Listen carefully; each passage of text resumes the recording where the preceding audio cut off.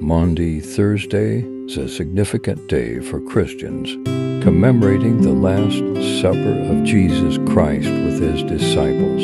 Here are some things you can do to observe Maundy Thursday. Attend a church service. Many churches hold special services on Maundy Thursday. You can attend a service to participate in prayers, reflection, and worship. Read the Bible. You can read the biblical account of the Last Supper in the Gospels of Matthew, Mark, Luke, and John. Take communion. Communion, also known as the Eucharist, is a sacrament that commemorates the Last Supper.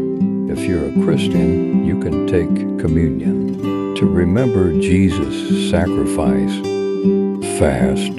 Some Christians fast on Maundy Thursday is a way of showing their devotion to God. Watch a passion play.